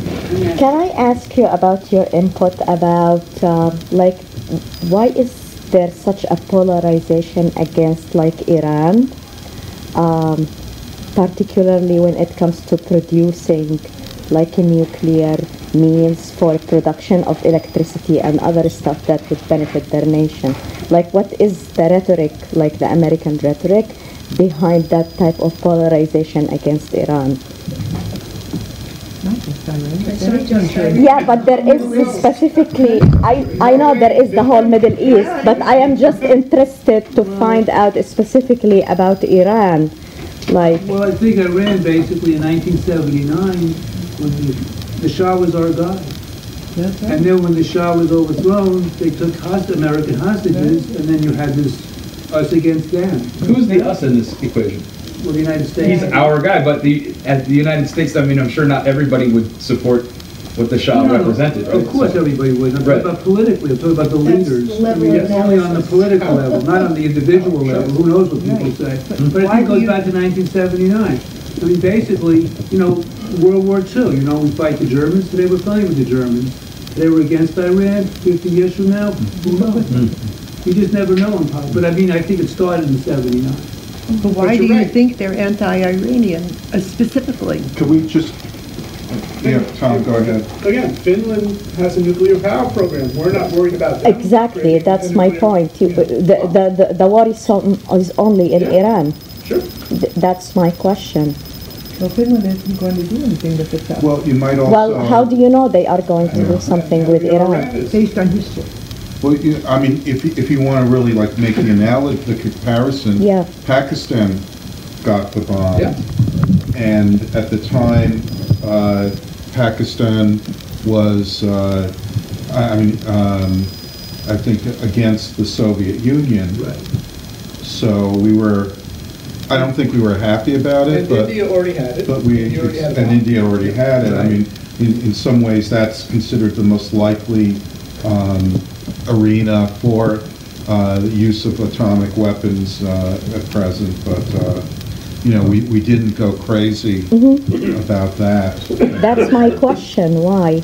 That's, I just would like to understand as a Middle Eastern, like I do not understand the polarization of hatred against the Shiite population. And I am a Sunni. I mean, I don't identify as a Sunni. I identify as a Muslim woman. I don't believe that these sects should even exist, like the labeling and the stereotyping. But, I really do not get the discourse behind that type of polarization.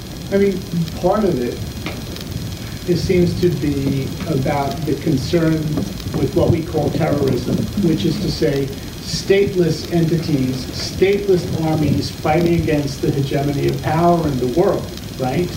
And the states, the nation states that support or supposedly support them, and the ways in which they do. That's really interesting in the face of the things that are going on in various nation states around the world who are starting to act in ways that smack of what we worry about as quote-unquote terrorism. When you've got authoritarian leaders rising up and being supported enough to be in power in, the United States, in the Philippines. I mean, what's going on with Brexit and Boris Johnson? What's going on in Brazil? Add them all up.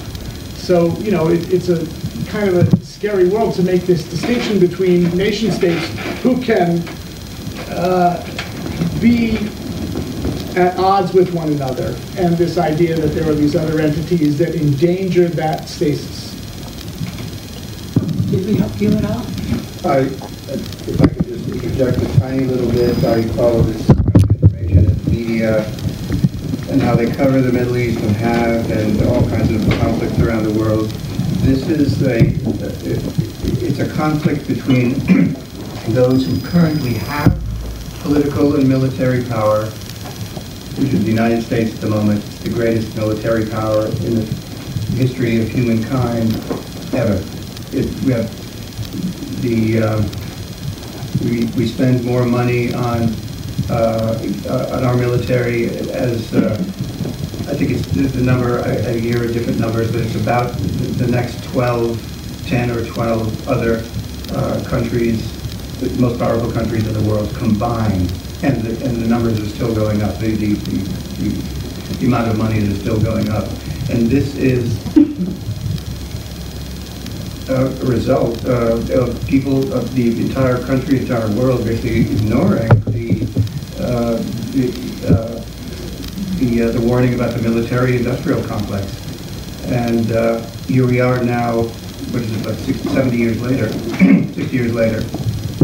And the only thing the United States has at the moment is military power.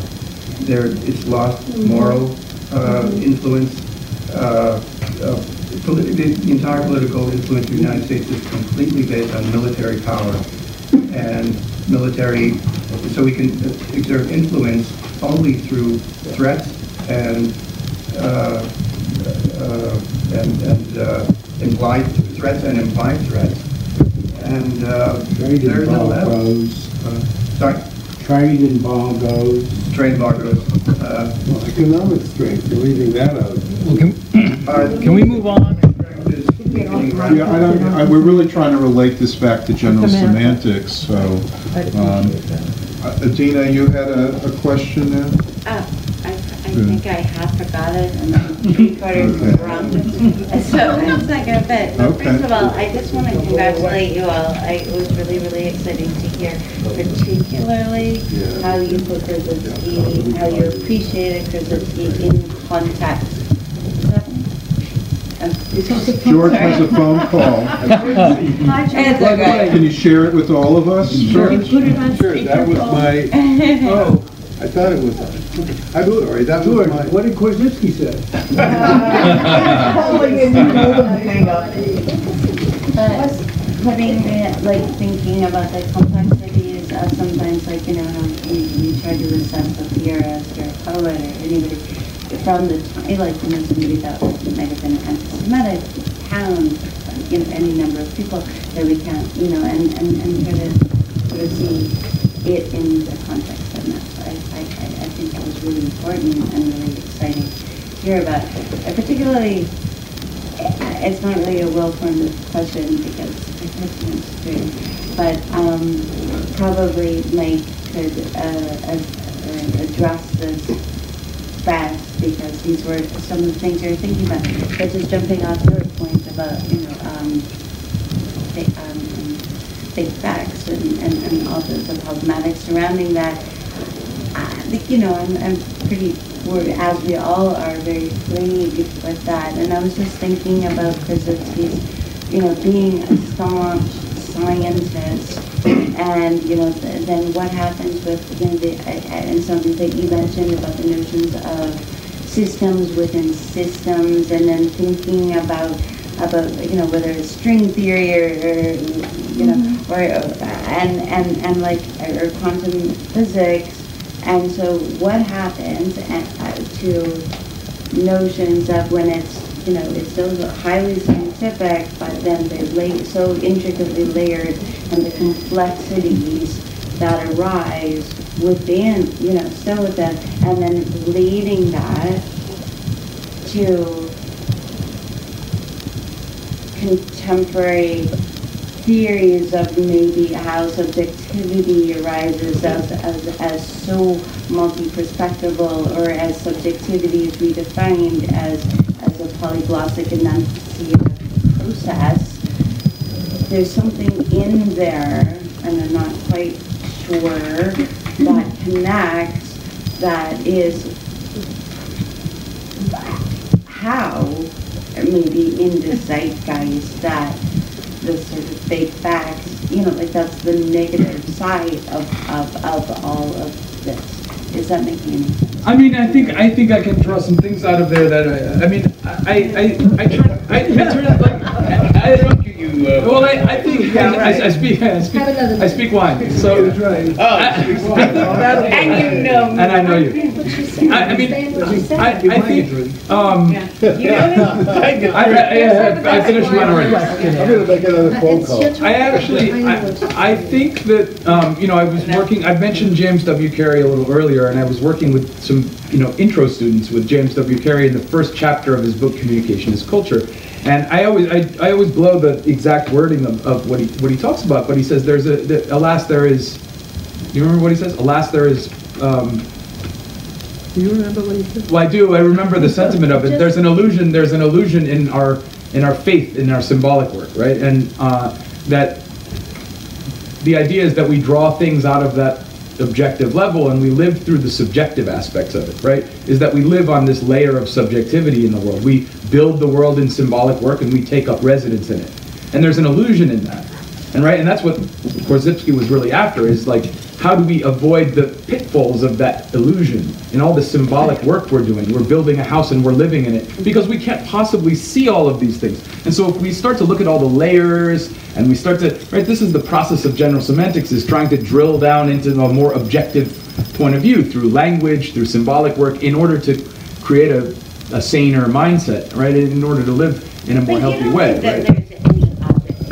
No, I do. I mean, I think that there's an important, I mean, I don't want to go too far into this, but the paradigms of positivity and post-positivity and social construction, as we talk about this evolution of thought, where people believed in a single objective truth, which is fine, because in the hard sciences, we've discovered lots about, we sort of created these concepts about gravity and so forth, and the post-positivists said, well, we can't possibly know everything about it. All we can deal with is the observable phenomena, so we'll measure those, and the rest is a mystery. And then the social constructionists come along in the 60s and say, sure, all that's cool, and we respect all these big T truths and little T truths, but the fact of the matter is we mostly, the citizens about us all over the world, don't deal with things in this sort of empirical way. It's a very high level of abstraction. And I mean, but Korzybski was trying to get us if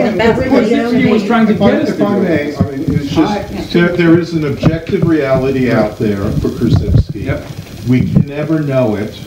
We can only get a sense of it. That's the idea of the map and the territory. We create maps, but that's how we're doing it. We need to do it that way. We abstract it up. Okay. But we can have better or worse maps. Yeah. That's you can have a map that leads you into a brick wall or a map that takes you home. And that's the difference between science and insanity, is that you have a map that corresponds to the territory. And it's the structural similarity between the map and the territory that scientists are able to get closer to. And that's the bottom line. Does the map work? Does it take you where you need to go? Share it. And if it doesn't, then you've got to fix it.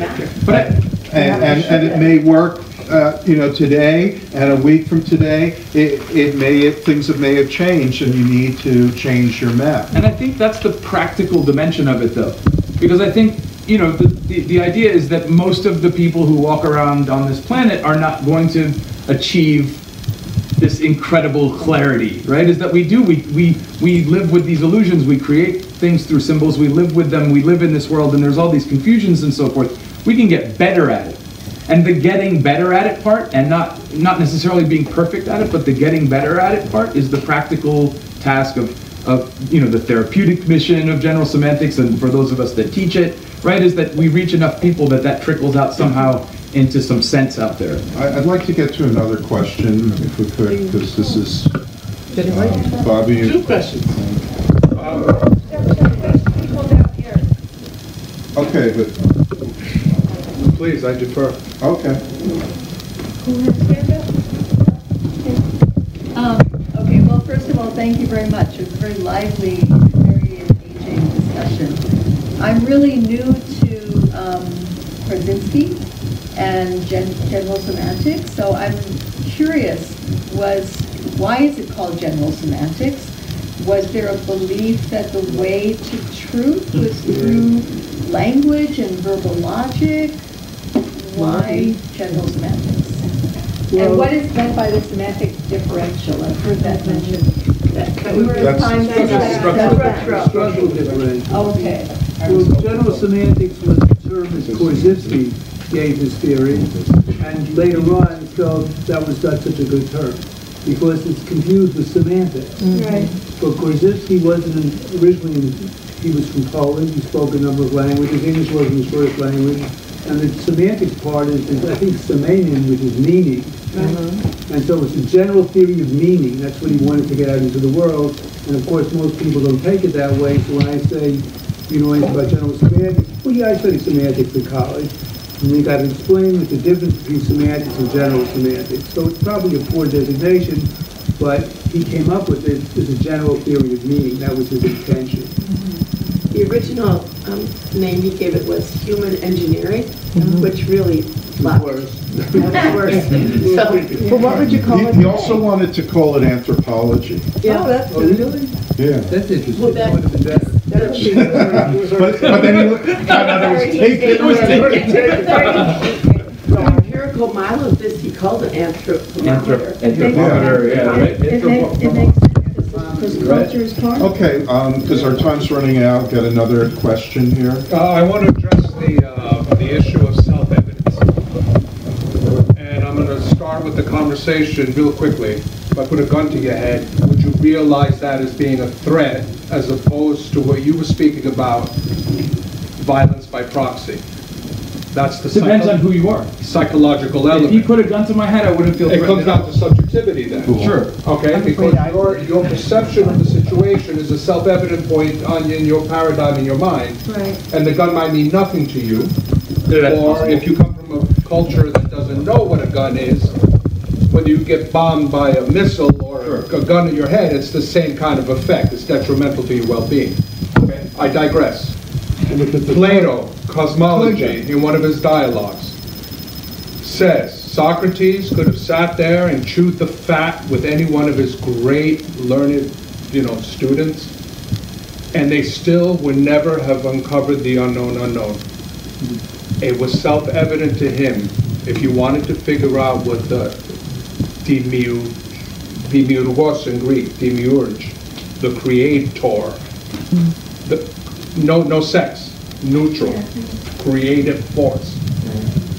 Get up and take a walk outside. And if you can conclude that everything is into your favor, then it was self-evident that there was a positive force in your life. And this subjectivity, since the industrial age, since the collectivization into bigger cities, we've lost touch with the self-evidency of some of our actions. And you have a generation, because I lived that portion of my life through this generation, that's become digitalized, digitized. And everything is on a screen. So when you speak about how the U.S. military is recruiting people, they're recruiting people that are very adept at video games, like that. So therefore, you have a mechanism now of displaced aggression. Now, is that natural? Is it good? Is it bad? I don't think there's any such disposition to it. It is what it is. But I still think if someone hits you in the face, it's self-evident it's going to hurt. And I think if we could just somehow come back to understanding the effects of our actions and to personify them, it would make for a better understanding world. More extensional. What would Korzybski say the solution was? General semantics. That's right. Can I try this as a partial response? And I don't mean it to sound like it's too valued. When we're thinking about extensional and objective truths, with respect to the physical world and the biological world, I think we can get closer, and we've gotten there in so many ways. When we think about the things that humans create individually and collectively, right? So this is Vico talking about what we have invented. That's where objective truths get fuzzy. When we start to talk about our talk, right? Then we're going to have a problem that's always going to be pulled back into the intentional. Intentional. Does that make sense? Well, if you look at the Apollo program and the moon landings, there's a whole counterculture movement that says those were all fabricated in the studio. Yeah. Yeah. I'm sorry, I believe they landed on the moon. But then I question my perspective. Was I there? Am I dogmatic enough to believe in something as factual, and how valid is my belief? And I start challenging myself to ask myself, how do I base my decision to believe this? And it causes an endless loop. Where did they get that famous picture of the moon surface and with the flag? 2/3 of the and the 2/3 of the Earth in the background. See, the picture where we say this is the first time we saw the whole of humanity except for 3 people. Isn't Just before. Well, the blue screen. Photoshop. we do, we do depend on community and the idea of science and these things being public so that they can be checked and rechecked. And that's the best we can do because, unless you can determine everything for yourself. Or social collusion. You want a consensus. So the bigger the population reviewing and agreeing, the more valid the argument in that respect, whatever it might be. Well, except, here's the thing, right? That we understand that science and technology work according to certain principles, and those same principles were in operation in terms of satellites circling the Earth and going to the moon. And the fact that your mobile phone works and you can go on the internet and that you can get satellite television and the fact that airplanes can work, are evidence that this approach, again, which is part of really a kind of collective, cohesive set of ideas, has validity. It works for us. So, since the same collective says, yes, we went to the moon, right? The same collective says, yes, vaccines do prevent illness. The same collective says, yes, there is climate change going on. It is an existential threat to human life, and it is being caused by human activity. I find that these other things, like airplanes and mobile phones, serve as evidence that at least suggest to me that I ought to believe the same people who are making these claims. Now, isn't that in the category of operational definitions and operational conclusions? And I think too, like Korzybski and Wendell Johnson and Hayakawa, you could take this and go up and down this thing all you want, or up and down Hayakawa's ladder, but there are times when you just have to stop and get the job done. I mean, you've got to just stop and do it, which was Korzybski was very much for. Don't, just talk. Pretty soon you just have to do it. In other words, accept some conclusion, temporarily at least, so you can function.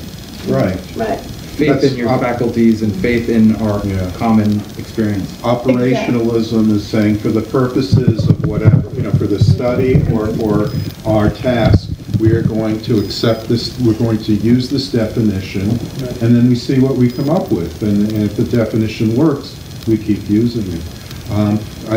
We're almost out of time, but let's hear from Kristen. Please. Well, and this is a can of worms is what does Korzybski think about, what would he say to Thomas Kuhn's idea of the paradigm shift, which is the limit of scientific knowledge, that once science pulls itself into categories and has these terms that are accepted as fact and truth, you have to broaden the field in order to actually have anything evolve. Cell phones clearly are an example of that. Something had to evolve and change in the field of communication for a cell phone to even exist. So the whole idea that everything had, moving up into that, that ultimate category at the top of the field. But again, I don't know. That's a larger. The title of this book, The Structure of Scientific Revolution, implicit in that is that things evolve. And I think that's implicit in it is that there are revolutions, that right. It's not a steady evolution. But that it can, but things continue to change and shift. Was Kuhn inspired by physics? I doubt it. No. Well, we really do. We don't know. No, well, Kuhn wrote in the 50s, really. I mean, it's amazing how far back that goes. And people at that time were aware. I mean, Korzybski was part of the popular culture of the kind of 40s and 50s, and there was a Time magazine piece about him. Lewis Mumford mentions him in one of his books. I think it's In the Name of Sanity, which refers to, it was like after the bomb. So it just starts out and then referring to Korzybski, and Mumford was a popular writer, so he was somebody that people talked about and came up in like fiction.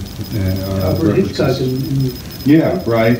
Yeah, in the Birds. Right, she's studying general semantics at Berkeley. That's right, at Berkeley. So, Jimmy Henry. That's right.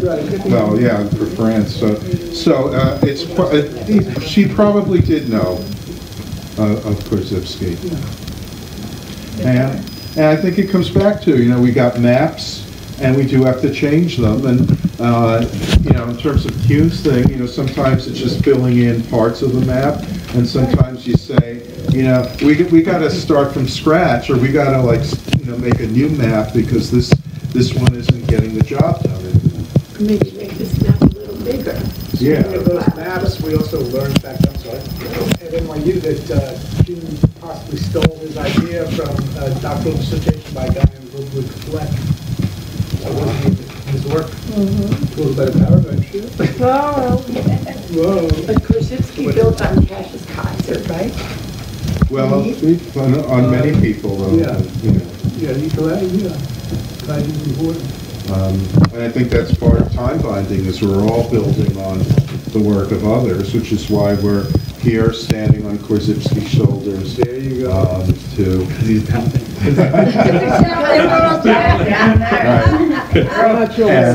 My echo chamber. And saying, what would Korzybski say? And I think, our time being up now, I want to thank our panelists.